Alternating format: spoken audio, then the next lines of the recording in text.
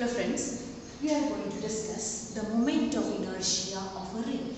So this is a ring and the mass, it is a very thin ring. It is nearly two-dimensional ring and its mass is evenly distributed everywhere.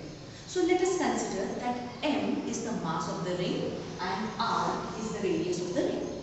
Now let the M1, M2, M3, M4 dot dot up to Mn be the n particles on the circumference of the ring.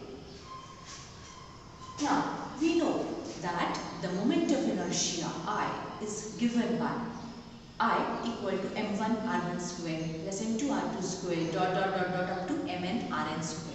In the similar way we are going to write here the moment of inertia. So the mass for M1, I will write here M1 and this ring. Now we know that if it is rotating about this particular axis of rotation, the distance of every particle will always be the radius. The distance of every particle from the axis of rotation will be the radius. Hence I write here M1 R square. Then I take the next particle. So I write here M2, distance from the axis of rotation is radius. So I write M2 R square. Similarly, I write for all the particles and for the last particle, I write Mn R square. So R, the radius, R square we take in common. So I, that is the moment of inertia, I equal to M1 plus M2 dot dot dot to Mn into R square. So the moment of inertia I is equal to mr square. This is the moment of inertia of this ring when this ring is rotating about the axis which passes through its center. It is a transverse axis which is passing through its center. Now the next we are going to consider the moment of inertia of a uniform disk. So now this is a uniform disk and we are going to find the moment of inertia of this disk. When this disk is going, we are going to find the moment of inertia of the disk when this disk is going to rotate about a transverse axis passing through its center. So in this way, when the disk is rotating, let M, now we are considering this is a uniform disk and rotating about an axis perpendicular. Rotating about an axis perpendicular to the sphere of the board. The disk is 2-dimension. The disk in my hand is 3-dimension. So this is the axis. The disk is uniform. Its thickness is also very, very small and it is rotating about an axis passing through its center perpendicular to its plane. Now let M be the mass of the disk and R be the radius of the disk. Now the surface density sigma is equal to M upon pi r square, that is the mass of the disk upon the radius upon the area of the disk.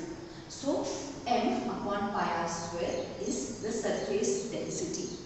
Now we want to find the moment of inertia of this uniform disk. But this disk is made up of fine rings, fine concentric rings having various radius, having different radii.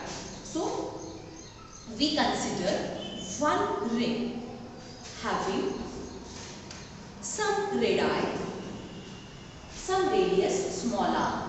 Let us consider one ring which I am showing here or which I am showing here having the radius smaller, and let the thickness of this ring be dr. So the area of this ring now will be this 2 pi r is the circumference into the thickness which is very small. So dr. So area of the ring will be 2 pi r dr. Now the surface density sigma is particular ring is sigma is equal to dm. dm is the mass of that ring. So dm upon 2 pi r dr. Therefore, dm is equal to 2 pi r dr into sigma. So the moment of inertia of the ring, of this particular ring, will now be dm into r square. So the moment of, but this disc is made up of many such concentric rings. So the moment of inertia of the disc will be integration. So now we are going to integrate from 0 to r, that is from radius equal to 0 to radius 2 equal to the maximum radius of the disc. So integral of 0 to r dm r square. So this is integral of 0 to r. For dm I write 2 pi r dr sigma. So this is 2 pi r dr sigma into r square. Now this is r and r square become r cube. So integral of 0 to r 2 pi r cube sigma dr. We take the constant quantities outside the integration. We get 2 pi sigma integral of 0 to r cube dr. Now we do the integration part.